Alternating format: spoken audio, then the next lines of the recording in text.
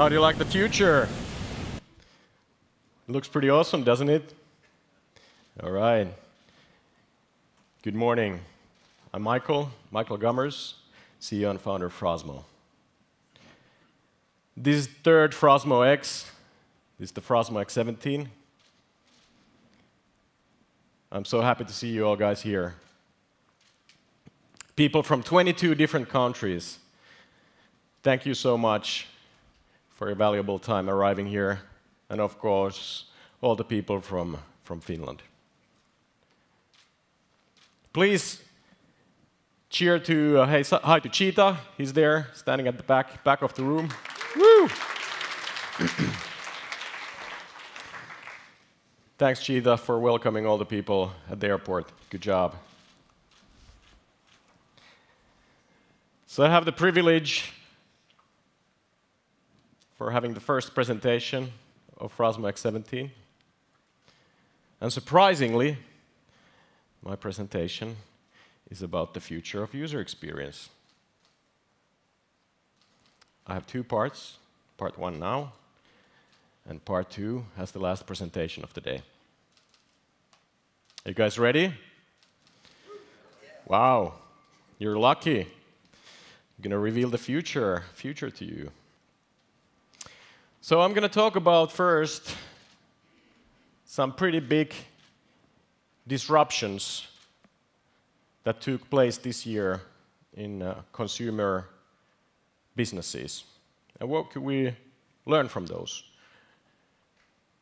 What can we try to predict from those, how the future of UX will look like?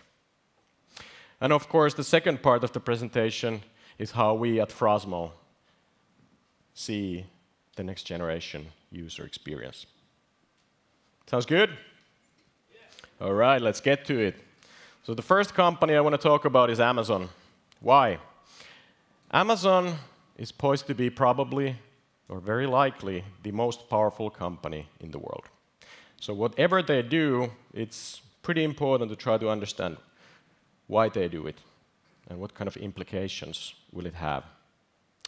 You all probably noticed that Amazon bought the Whole Foods this spring, this summer, nearly $14 billion deal, so not a massive size.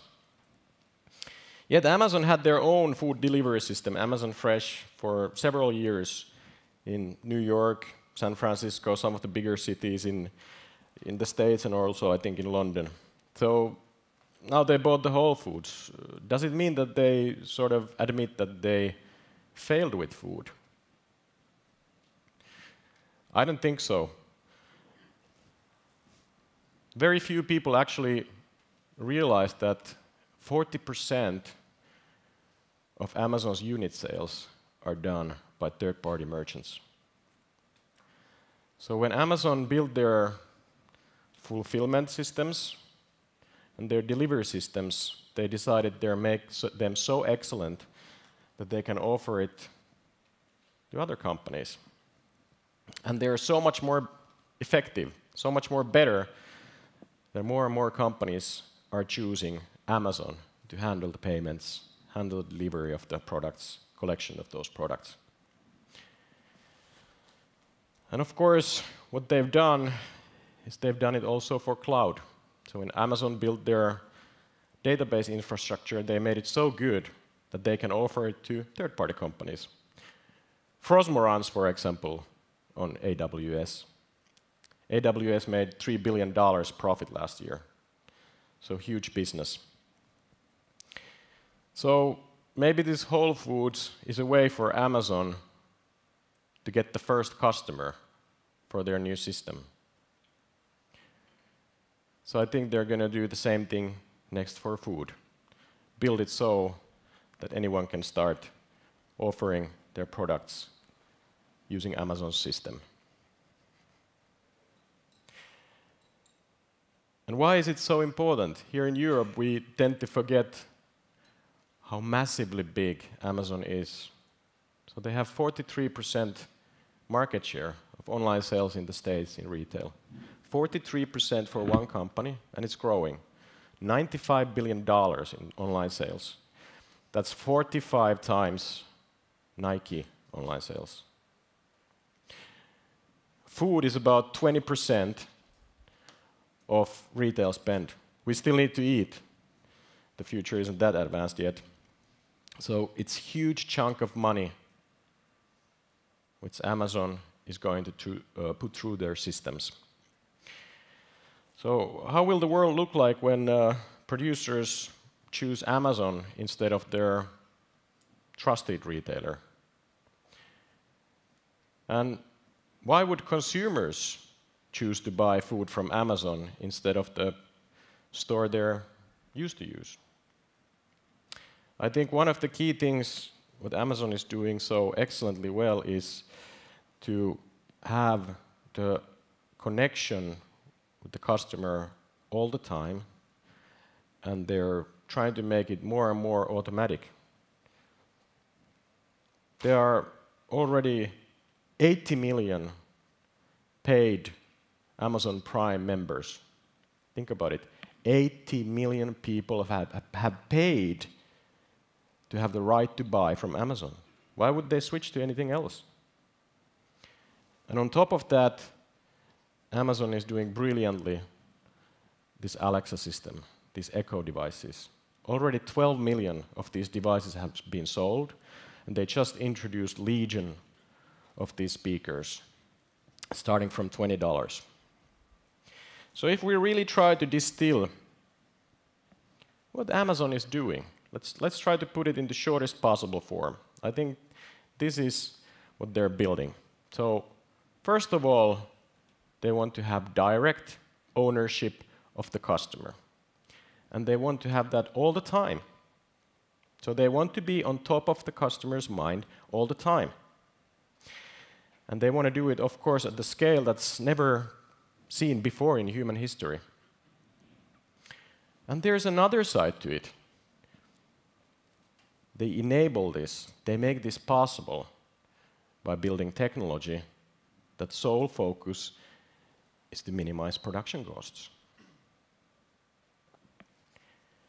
That's about Amazon. Next company I want to talk about is Netflix.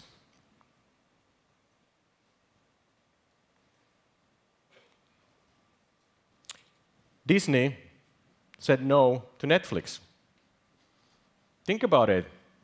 Disney is probably the best content producer company in the world. And they monetize their content through all possible channels, right? So now they're suddenly saying no to Netflix. That's weird, isn't it? Is it saying that Netflix wasn't paying enough to Disney? Well, let's try to think about Netflix a little bit more as a company. It's amazing. They have really been about superior user experience all the way since they started shipping DVDs in mail. They were the first ones to realize streaming will be the next big thing. And when they did that, what did they do? Perfecting the UX. Super easy sign up, subscription, automatic. Excellent streaming quality, they put a lot of effort to it. Availability all the time, and all devices. They didn't start building their own devices. They had that in their strategy, by the way. Roku is founded by Amazon, but they decided it's not the right path. They need to be device agnostic. And of course, all the time they were thinking that they have to build it so that they have zero distribution costs. Zero or very minimal transaction costs. First company to really make TV global. Before Netflix, TV was really local. Netflix makes money from content created by others, and they use this money also to secure exclusive content for them, right? So that, you know, if you want to see this piece of content, you have to subscribe for Netflix. And they're making so much money that they can also buy all other content to their library. So eventually they will have so big library that even people who like really niche content will join Netflix because the value for money is so good. The library is so vast. So they have horizontal control over TV content. And that really makes people quit other channels, and especially cable. Disney realized it. If they would have continued offering their content through Netflix, they would eventually have been Netflix prisoner. They would have been one step down the value chain. And funny thing, I made this presentation about a couple of weeks ago. Last Thursday, Disney announced their horizontal online movie service where you can purchase movies. You cannot rent them yet, you cannot subscribe yet, but they started to offer movies from all possible studios. So I guess the only path for Disney is to try to beat Netflix. But if we really distill Netflix into as short form as possible, what do? Think about it. Direct ownership of the customer all the time. If you think about TV, you think about Netflix. And at a scale that's never seen before in human history, all around the world. And when they build the technology, how they enable this is with technology that allows them to press down the production costs. Very similar to Amazon, isn't it? From word to word. Third company I want to talk about is Airbnb. Airbnb started to sell something called trips this spring. So basically guided tours. That's pretty awkward, isn't it? You know, guided tours, probably not a very big business. Well, I assume it means that, it can only mean that Airbnb will add flights, their selection, and probably hotels. Why on earth? Why to go into those businesses? Well, think about what Airbnb has built. So they don't own these rooms, of course, that's obvious. They want to control all the payments. They don't let anyone else sell Airbnb rooms, right? They want to control the payments they collect from the people, and when the money they pass on to the people who own the rooms. They're really focused on perfecting the user experience. Absolutely no friction for anyone. So I guess Airbnb wants to be the travel solution for people, no matter where they want to travel or which way they want to travel. I guess that's their long-term strategy. And if we really distill Airbnb into as short form as possible, I think it looks like this. So again, direct ownership of the customer all the time, at a scale that's never seen before, going global, and enabled again through technology that aims to lower the production cost. The sole focus there, how do we minimize the production costs? So what are these companies? These are, of course, the winner-takes-it-all companies.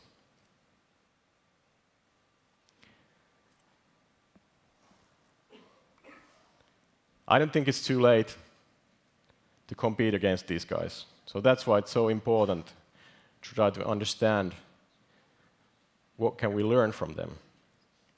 And of course, how could we be the winner? Let's take a little bit more in-depth look of the analysis of what defines winner-takes-it-all company. So the first thing is that they create this omnipresent application. Omnipresent relationship with the customer through an application. Doesn't need to be a native application, but internet application, a web store, a system that of course works with your mobile phone or whatever devices you have. So this user experience needs to be available everywhere, all the time, with any kind of device. And they really put huge amount of effort to perfect it. And usually, this is how far I think analysis goes when people think about these winner-takes-it-all companies. But there's a lot more to it. So the second thing for them is that they really ruthlessly figure out the strategy, how to minimize the production costs or reduce the production cost risk significantly, usually by introducing a new business model like service where they get, or subscription fee where they get continuous revenue streams. And then they build the technology around this to enable this. And the bigger they get, the more companies they can force behind their system. Third really important thing is, which a lot of the companies struggle, is making sure that the transaction costs are minimal and transactions itself are automated and preferably, again, subscription-based. It is so crucial that there is absolutely no friction, not to the end customer, the consumer, or to the companies they work with the transaction costs or transactions itself. So these are, I think, the three things that really define what the winner-takes-it-all companies do. Does it sound logical? Yes. Good, yeah. It's, now when you put it like this, it's pretty obvious, isn't it? We're all thinking about these things. We're all trying to do this. Have they gained so much momentum already it's impossible for us to catch up? Well, I think something really huge is about to happen, which creates us all pretty tremendous opportunities.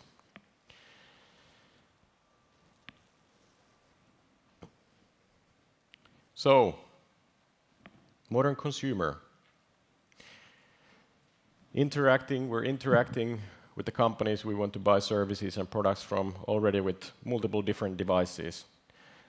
And it's quite challenging to create a seamless user experience across all these devices, wouldn't you say? A lot of the companies are struggling with it. Even with these winner-takes-it-all companies, even they're perfecting it so well. And this tiny little watch that people doomed to be a failure, Apple Watch here, a couple of years ago, has now 30 million active users. And they just released the latest version, which has an electronic SIM, so it works as a mobile phone. I predicted last year that probably within the next few years, people won't be carrying these bulky, big smartphones with them because it's actually annoying. So with that new latest generation Apple Watch, you don't need to carry your smartphone with you, especially when you connect it with the wireless AI assistant. And more stuff is, of course, coming. We have the smart TVs. People are interacting more with it. We already spoke about the Alexa, Echo speakers, smart speakers coming to your home. And we predict that in a couple of years, smart glasses will become a mainstream solution. And when it comes, it will be great design, and they will be very lightweight. Not clunky devices like what we see now with the HoloLens.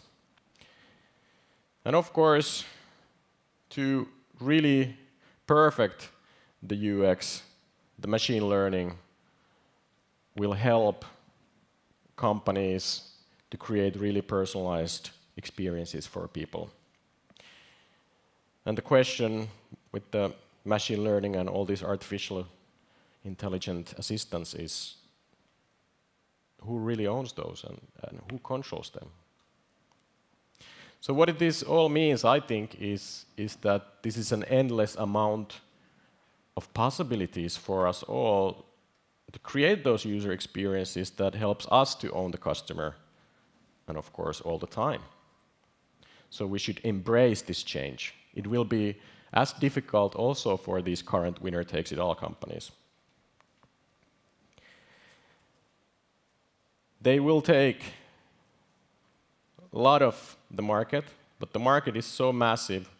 If we think about it right, I think there are endless amount of these new kind of niches global niches, which all are massive in traditional sense.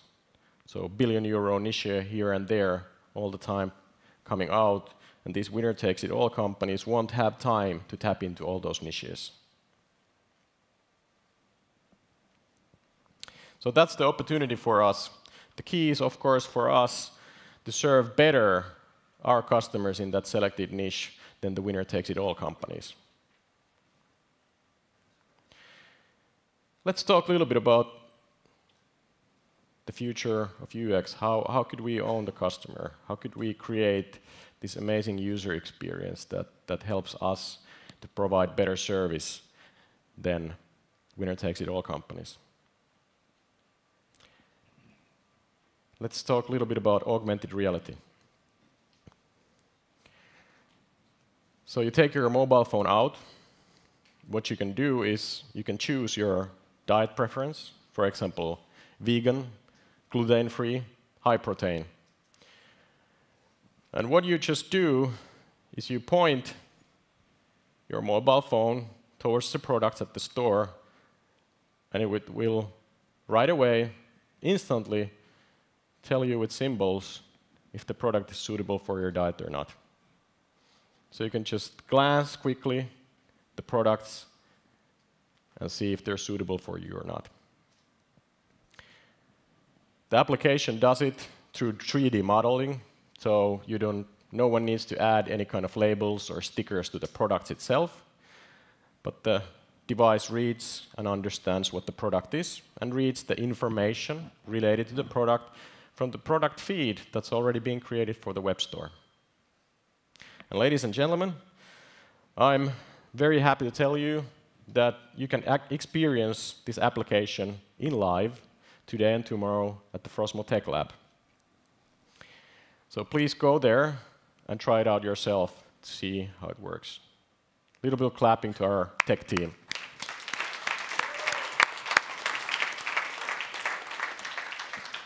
It's very nice, very neat, practical example, but test it out yourself. Let's take it a little bit further to the future. So I spoke about these glasses, and I'm a high believer that that's going to happen within the next few years. So again, what you do is when you put these glasses on, they can start to recognize and understand things that are surrounding you. And I don't believe that we need to start learning new waving gestures, but what we actually have here is a tap, double tap, and scroll. So you can easily use the user interface just like it would be a mouse. And of course, you support it with the wireless, smart, artificial intelligence assistant. So what we have done at Frosmo is we've built a demo application also based on this idea. Unfortunately, Apple refused us to send us the latest version of their glasses demo, so we needed to use Microsoft HoloLens. It's a little bit clunky, but hopefully it gives you the idea. So imagine yourself that you're at work or at home, and you build a shopping list for yourself. Maybe you have a family, big family, and you need lots of stuff, and of course, you're thinking about the future of UX all the time, so you need to make it as simple as possible. You go to the massive supermarket, you have your glasses on, and it recognizes you're at the supermarket, and it has the shopping list there hovering at the front of you. And it will direct you to the products inside the supermarket with arrows, so telling you, turn left here, turn right there, etc.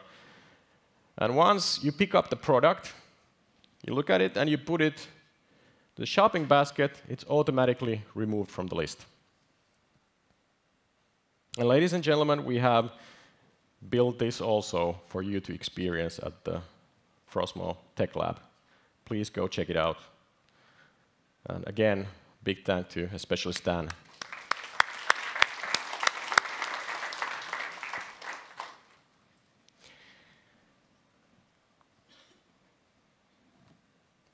that's about it for my first presentation of the day. And of course, I know you guys are eager to know how could we actually win the market? How could we do that, achieve that? And I'm going to reveal that at the end of the day, second part of the presentation, just to make sure you guys stick around until that. Before that, I want to remind you guys the change is constant, the only constant. Future is so amazing. This moment we're living right now is so amazing because there are so many new possibilities, so many new business models that we can create that hasn't been explored yet, so many new ways to create user experiences that's never seen before. And that's what I hope Frosmo X17 to be all of us. Enjoy the day. Thank you.